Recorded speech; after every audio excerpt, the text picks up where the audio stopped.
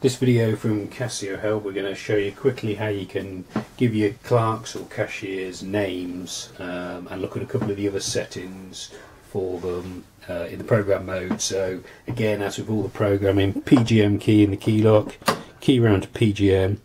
And this time we're just going down to, because I've got cashiers set up, obviously I have to sign in first. So I've got CO1 on the display, and then I can sign down to clerk setting. CA amount 10 to enter, and then I've got a list of all the cashiers on the machine. I'm just going to program 2 just so you get the general gist. CA amount 10 to enter. You've only got 2 options, they're fairly self-explanatory actually. First one is your description, so this button here deletes just under the numeric number 3, will get rid of the default description, and you can type in the name using the department buttons. Secret number is the sign-in code is all it means. So currently cashier 1 is set to 1 CLK hash to sign in. If you want to protect this, you can give them their own PIN number. So say all the 5s, cash amount 10. Oh, you don't press A, you press subtotal, takes you back to the main clerk screen, and then again you can go into this one, the delete button just below the number 3.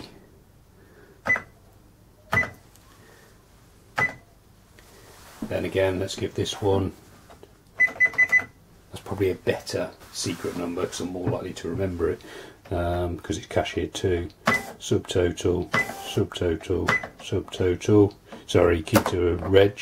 And now we're not logged in currently because we've just changed mode. So if you wanted to log in as operator 1, you now wouldn't be able to log in because I've given you a code. I think the code, if I remember, was all the 5s, so 4 5s, and then I'm logged in as operator 1, Mike.